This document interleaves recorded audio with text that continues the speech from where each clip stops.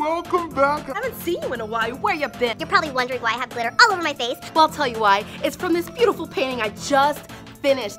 Yes, I used liquid watercolors to complete this, and I did Sharpies. I'm like the Sharpie queen. I had a blast making this project. I can't wait to show you how to make this in the next clip.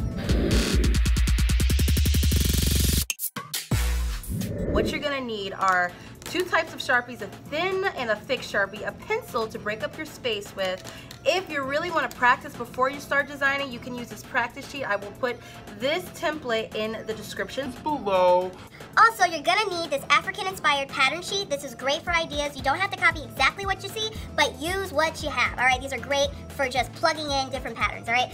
Now with your pencil, you're going to have to break up your space into 6 different sections and think about like a half curve of a rainbow, right? And just go in and make sure every little section is about the same distance from each other, and your lines start and stop from one end of the paper all the way to the other end of the paper, and just kind of crop off that corner. Boom, 1, 2, 3, 4, about 5 different lines. When you're done, then what you're gonna do is you're just gonna retrace those lines with a thick Sharpie, and then you're just gonna plug in these patterns. Another thing you need to know are you're using thick and bold black lines. The key with this design is choose one element and repeat it all throughout one section. Then you get another element and repeat it, and then you just keep repeating.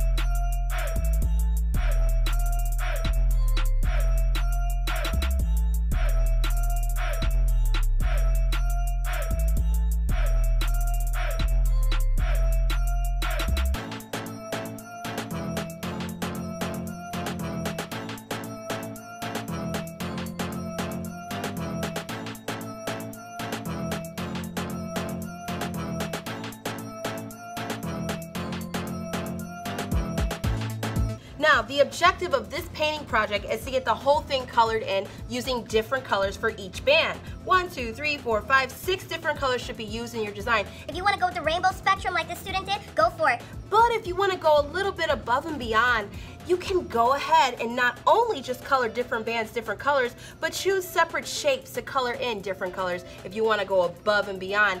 Now, in this first section, I have the game plan of maybe coloring these triangles one color and the background a different color. So I'm going to go ahead and get my tiny brush out the water, kind of wipe off the excess water, go into the color that I'm going to choose from. Looks like I'm going to use a little bit of my yellow. Because I'm using the glitter watercolors, I kind of stir it up so the glitter is kind of stirred and mixed into the watercolor. My paintbrush is drenched.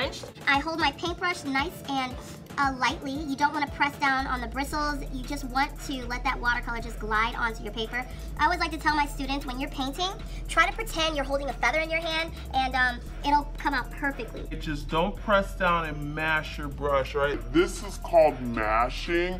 We're not mashing, we're just gonna draw and paint lightly. Now I'm happy with this color. I'm just gonna clean my brush out. So I'm just gonna go ahead and paint super fast.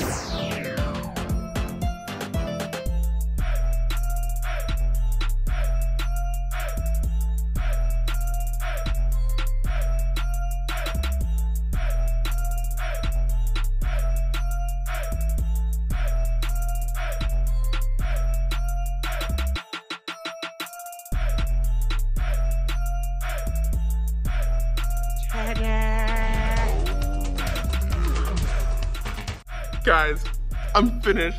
This is life for me right now. You guys at home, take all the time you need, but if you're in class doing this and you only got like 30 minutes to paint this, let me show you what you really should paint. Super easy, just 1, 2, 3, 4, 5, 6, 7 different colors, and you will be done. Also, I do a lot of fun art projects inspired by African art. Go ahead and check out the couple clips up there below. Feel free to use my templates, feel free to use my pattern sheets. Just have the kids practice and have fun. I'll see you guys next week, all right? Have a great day.